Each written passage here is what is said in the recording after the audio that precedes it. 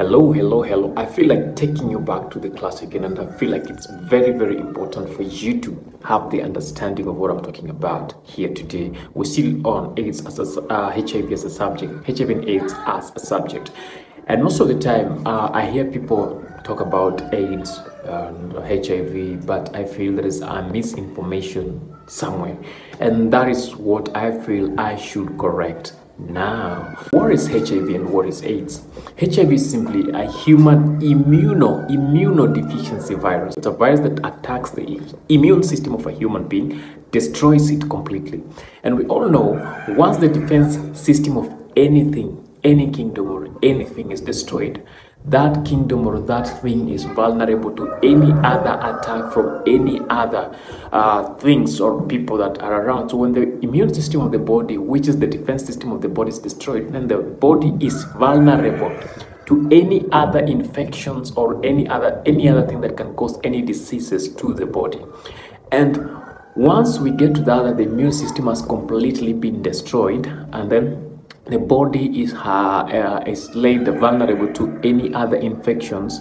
And then those infections start showing their signs and symptoms. Then that's when we get to the level that we call AIDS, acquired immunodeficiency syndrome.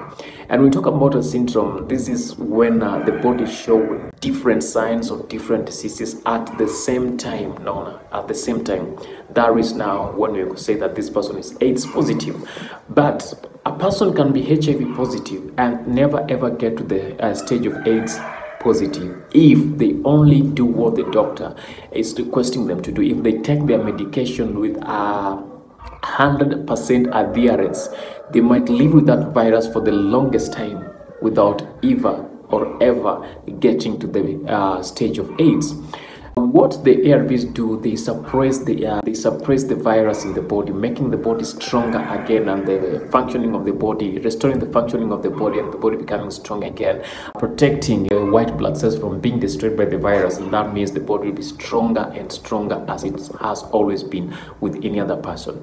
And this is to each and every person. Someone can live with HIV, I repeat this, someone can live with HIV and never get to the stage of AIDS. That means that someone can be HIV positive but not AIDS positive. But every person who is AIDS positive has HIV.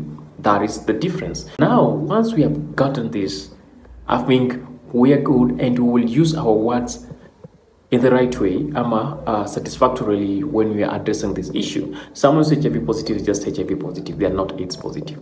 Someone's AIDS positive, it's either this person, they are bedridden, receiving treatment, maybe at home on their beds, or they've been admitted somewhere in a hospital. Someone's AIDS positive, but someone's HIV positive is just like any other person is HIV negative, and they're walking around doing their working, doing whatever they do, doing their daily chores without any problem. That is what we should need to understand. Not every person who is HIV positive is AIDS positive. Not every person who is HIV positive is AIDS positive.